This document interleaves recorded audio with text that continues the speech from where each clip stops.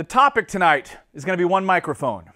One mic for a few reasons. One, because you got to learn to capture drum sound with one mic. The more you know about that, the easier it is to set up multiple mics on the drum set. As you get that overhead down, we really emphasize more of the tubby part of the kit, the drums, the toms, the snare, the beef. And it kind of de-emphasizes the cymbals a little bit.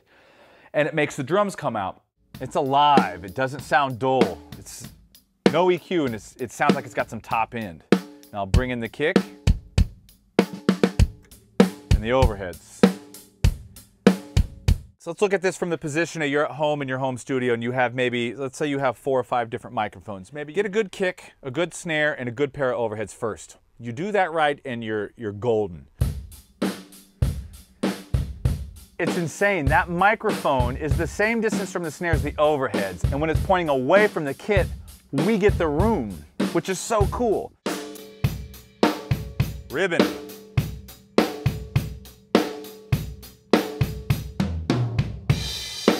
Three entirely different sounds, complete different sounds that are all very usable in different ways. The ribbon, fat, beefy, a lot of low mids. We're gonna move this mic up and down.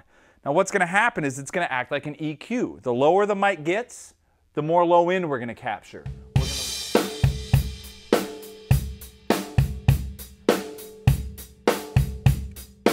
Right away, you got more kick drum. Now, the higher it goes, the less low end and less kick drum we're gonna get. Therefore, it's gonna have more high end, more mid-range to it. Definitely more cymbal now. Go to the right.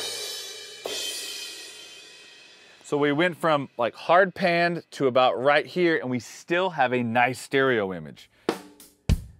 There.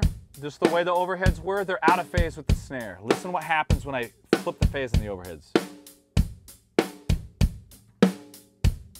We hear the body of the snare come back. That's important, always check the phase. Today I want to talk about recording drums and getting a full, real rock sound with only a few mics.